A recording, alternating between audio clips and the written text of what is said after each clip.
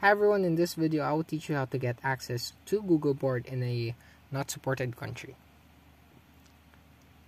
Don't you worry, this will be quick and easy, so let's go ahead and begin. Okay, so first,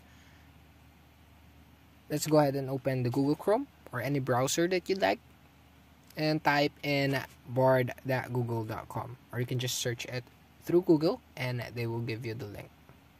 And by the way, you can also use any browser that you like, and once you've typed it, you can just go ahead and tap search and you will be presented in this screen. Now, if your country is not supported, it will show a message saying Board isn't currently supported in your country. Stay tuned.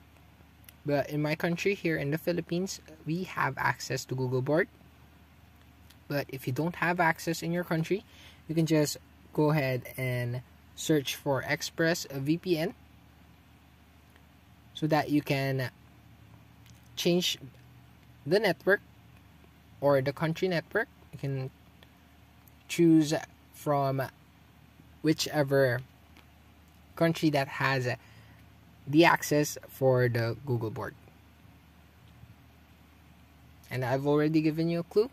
It is accessible in the Philippines.